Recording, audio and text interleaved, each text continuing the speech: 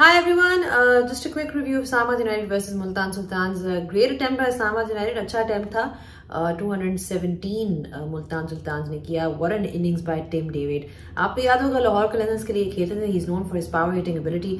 244 के strike rate के साथ वो खेले हैं. जी हाँ, 244. Really went after the bowlers.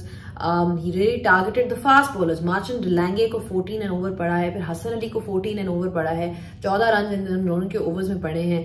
He really targeted all the bowlers, and then I have to say Shan Masood as well. You know, Shan Masood की एक चीज जो इस दफा हमें नजर आ रही है कि वो उन्होंने अपना स्ट्राइक रेट थोड़ा इम्प्रूव किया. That's been the one significant thing, you know, in his career कि वो समझते थे कि थोड़ा बहुत रन बॉल टाइप खेलते हैं, लेकिन T20 में you need more than that, and I feel कि उन्होंने थोड़ी सी अपनी गेम इवॉल्व की है. That's one thing that everybody likes about Shan Masood actually, कि वो अपनी गेम को हमेशा इवॉल्व करते हैं. टेस्ट क्रिकेट में भी कुछ उनकी इंप्रूवमेंट हमने देखी है. He's very hard working, he's extremely fit. So it's great for Multan Sultan. They're leading the charts on top of the table. Rizwan is a great captain, great influence. तो उनके लिए तो सब चीजें जो है सेट हैं.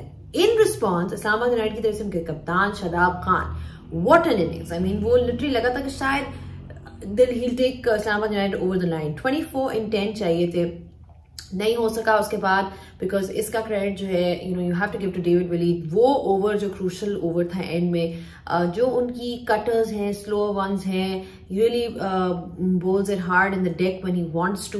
उनकी वेरिएशंस जो हैं काम आ रही हैं. ही takes space of the ball in the last overs and it's very difficult to get under him when it comes to power hitting. कोशिश जरूर थी इस्लामाबाद यूनाइटेड की तरफ से, लेकिन नहीं, एंड में there were to many runs to get. You have to give credit to Multan sultans.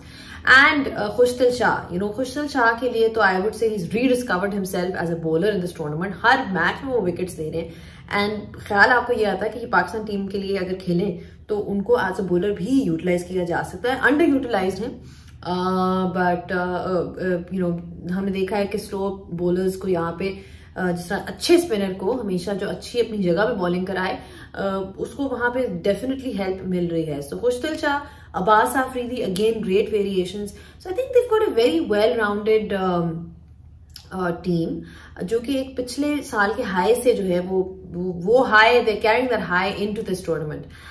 Islamabad के लिए मैं यही कहूंगी कि poor bowling, it was just poor bowling.